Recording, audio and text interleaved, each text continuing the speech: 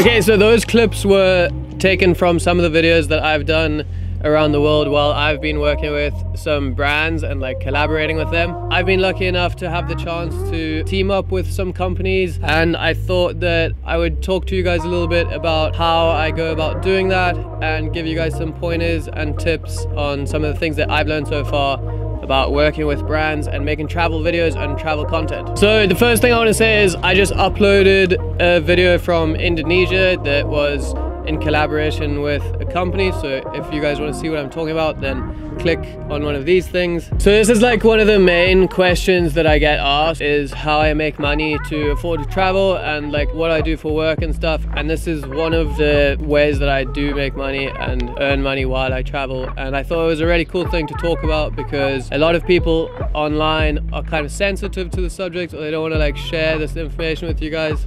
But I feel like there's enough of this to go around for everyone, so I'm not going to hide anything.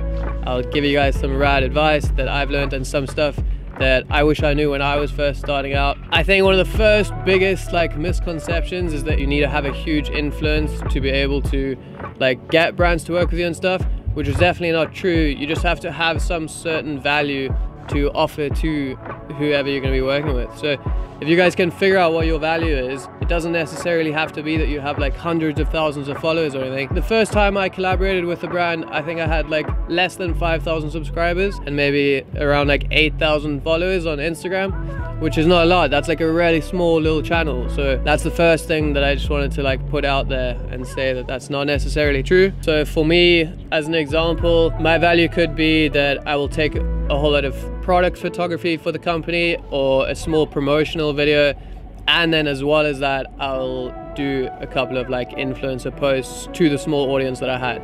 But then they would be getting a lot more value than just that small audience. You guys need to figure out what your value might be. You could do it that way, or you could come up with a better way. That's kind of just what I thought of and what worked for me. Once you have figured out your value, then your next step would be trying to figure out how you can pitch this thing that you're trying to sell to the company or the brand. Make sure that you're reaching out to brands that you actually believe in, brands that you really think are cool. Don't just kind of like spam bulk email out to anything and like everyone in hopes of like just getting responses and hopes that you can just like get paid from these like random companies. Make sure they fit with you, make sure it's cohesive so that when you do something and you guys do a collaboration, that it's organic and it works well and your audience will accept it well, rather than being like, this is such an advert, kind of sucks. Your next step, and once you have this massive list of all of the brands that you would really like to work with, is that you need a pitch, you need a proposal, something to send to all of these brands and tell them what you're kind of offering. One of the ways that I really like to do this is by putting together a PDF document, and you can include a whole lot of pictures and you can put links to other work that you've done, similar stuff that will like be appropriate. Make sure you don't just make like a PDF and then just make a generic one and send it to like 100 different brands. The brands are going to see right through that. It's obvious. Don't just spam them. Curate a specific one to each brand that you're working with. If you want these brands to like actually take you seriously and get back to you and actually end up paying money to you and like working with you, you need to put in a little more effort than just bulk spamming like 100 brands. It's really not going to work. They're going to tell very quickly. I think a good rough layout for your PDF document, and something that works for me, is have a brief intro of who you are and what you do. Then the next thing would be what you can do for them and what you want to offer them. And you could have another section on some of your other work that you've done or links to previous things to show them as an example. Then you could follow that up with a much more detailed, so like your first one can be like a page or 2 or 3, and then you can follow that up with a much longer and much more in-depth and detailed one, like really explaining everything you want to do. And then you can start introducing stuff like rates and like locations and all of that. But to start off, just a very brief thing, like just introducing yourself and tell them what you're offering, pretty much. Now that you've figured out your value and that you have put together your badass proposal to send to all of these brands, and you have a list of brands that you want to send it to, the next thing that you need to do is just start sending these out. And you got to remember, this is like, as much as you're not just spamming everyone, this is like kind of a numbers game. So if you send out like 100 emails, there's a good chance that only like 10 of those people will get back to you. That's just how it is, especially in the beginning. You're just trying to get your foot in the door, doing anything you can to like get in contact with these brands.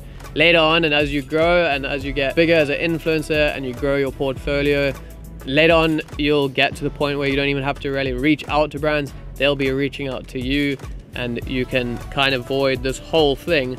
But for now, especially when you're starting out, you need to kind of just do whatever you can to get in contact with some brands just to like start. No one might get back to you. It doesn't mean that your work is bad or anything. It's just a tricky thing in the beginning. So just keep at it. Another thing to keep in mind is just if nothing comes into like fruition now and you don't actually end up collaborating with some of these companies, it's a good thing just to build relationships. You like casting a net, you're building a network.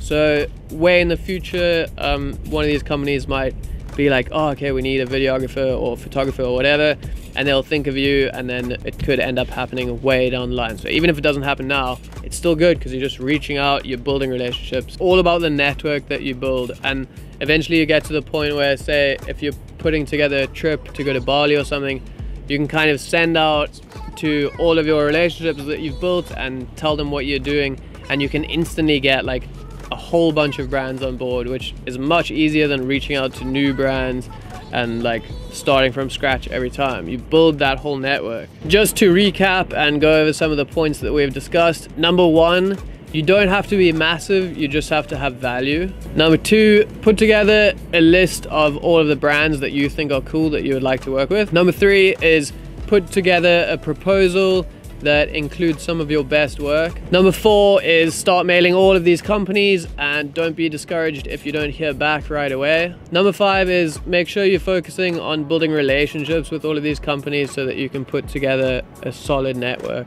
Okay, thanks for watching this tips and tutorials video. This is like the first one of these kind of things that I've done. I hope you guys like it. I want to do a bunch more of them in the future and share all of these like little random tips and tricks that I'm learning and that I'm still learning. Leave a comment down below, maybe if you have any ideas of any other subjects you would like me to touch on. Hit subscribe, it means a lot, and I will see you guys in the next one.